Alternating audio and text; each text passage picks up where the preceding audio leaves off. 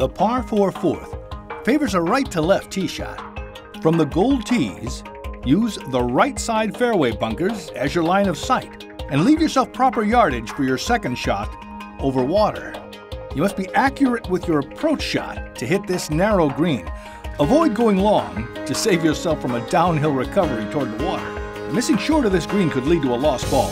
Use enough club to land above the front sloping ridge on the front. Aim for the center of the green to stay out of trouble.